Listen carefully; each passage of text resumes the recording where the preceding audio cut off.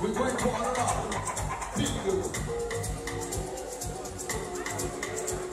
I see my sister. All the time, come on, tell her, all getting well, I'm actually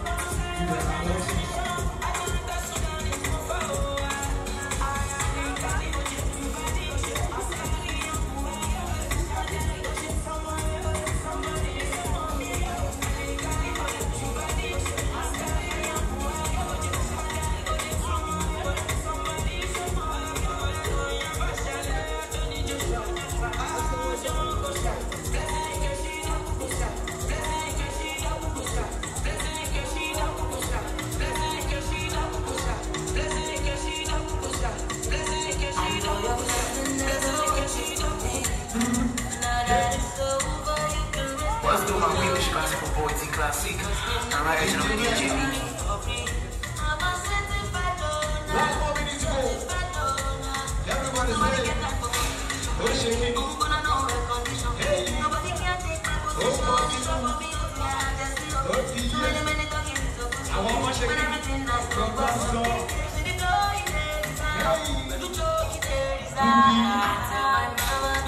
You are watching GboahTv.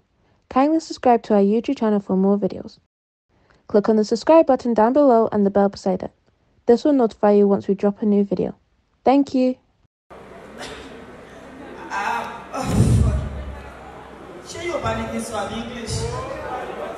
Alright, first and foremost, I'd like to thank everyone here present. Thank you all for coming out for Bakare. We appreciate you all so much. And talking about Zainab in the movie, it was so much effort put together to make the movie. And I am very sure we'll make magic. And we can't wait for you all to see it once it's out. Okay.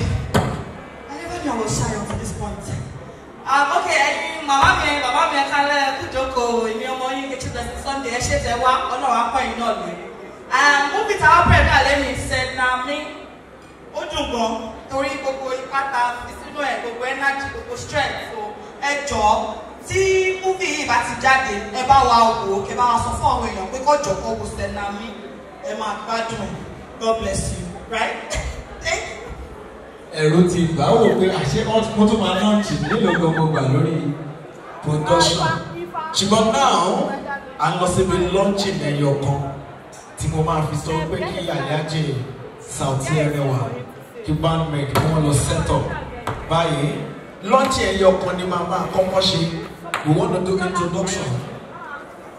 Láti lè jẹ́ kí gbogbo ẹ̀ balance ìyẹn lọ́dọ̀ Alhaji wa Saoty Ẹrẹwà. Àkọ́kọ́ sísítà mi tí mo máa pè é mo lè pè wọ́n ní mọ́mì mi ẹni àtàtà ẹni téèyàn máa ń fẹ́ rí ni.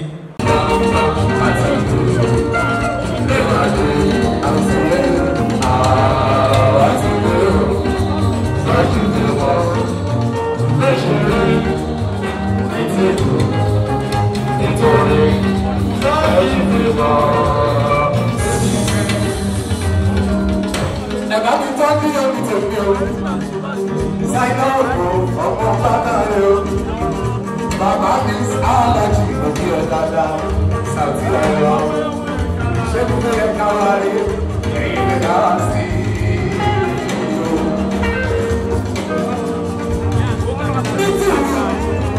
Nítorí sáyé ìgbé mọ́, títí dé, ó ti dé o.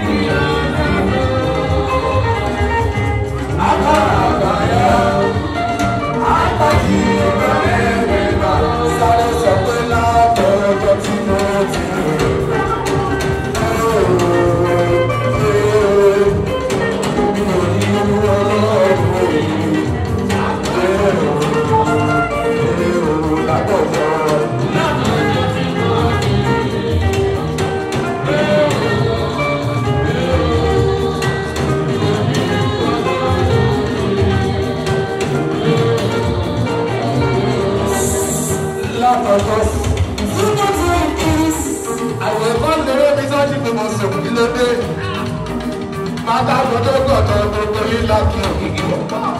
Ẹ̀sán máa dá gọ̀dọ̀gọ̀dọ̀ gbòkí ẹ̀ dáadáa. Sẹ́ńdá mi ló fi fi mẹ́ láṣẹ lọ́wọ́lọ́wọ́. Bára mi sọ tí àrẹwà gbòkí ẹ̀ dáadáa. Òkòṣù kì í blessings lájọ́ gọ̀dọ̀gọ̀dọ̀. Báwo tọ́jú ẹbí tèmi ìpínlẹ̀ omi ṣòro? Báwo tọ́jú ẹ̀ẹ́dì lọ́lẹ́sọ̀? Báwo tọ́jú ẹbí tèmi ọlọ́run kan? Báwo tọ́jú ẹbí Bakare ọlọ́lá ní ipò bàrọ̀dọ̀? Àbọ̀ ọdún tí ọlọ́lá ní tèmi. Ó ní wípé sọ́ni ètò màrẹ́ sọ̀rọ̀ mi dáná, ó wá dọ́pẹ́.